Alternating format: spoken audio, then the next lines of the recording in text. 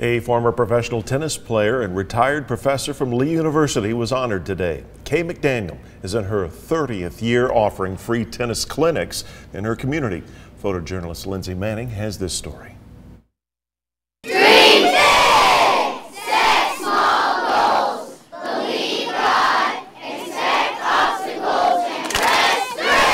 When I was 11, I knew that when my hand touched the racket that I wanted to be something special with it. I wanted to go as far as I could.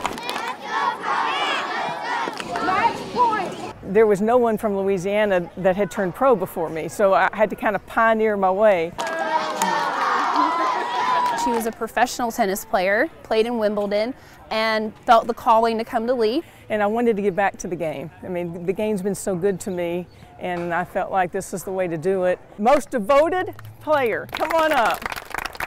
With this camp, it's really special to Kay because 30 is a big deal. We wanted to honor her. Now, therefore, Kevin Brooks, Mayor of the City of Cleveland, and Gary Davis, Mayor of Bradley County, do hereby declare today, Friday, June the 10th, as Kay McDaniel Day in the City of Cleveland, Tennessee.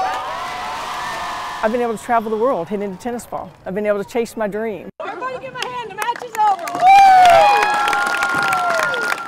Woo! This year's theme was called Be a Dream Chaser, and basically with that camp theme, Kay has been encouraging the kids to pursue and chase after their dreams. I'm a dream chaser! Of course I'm a God chaser!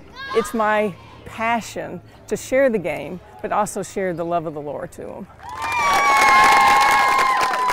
Thank you, girls. Thank you, instructor. There seems to be such a bond with these kids that I just adore. So I love my instructors and I love my kids, and it's a real tennis family. See you next year.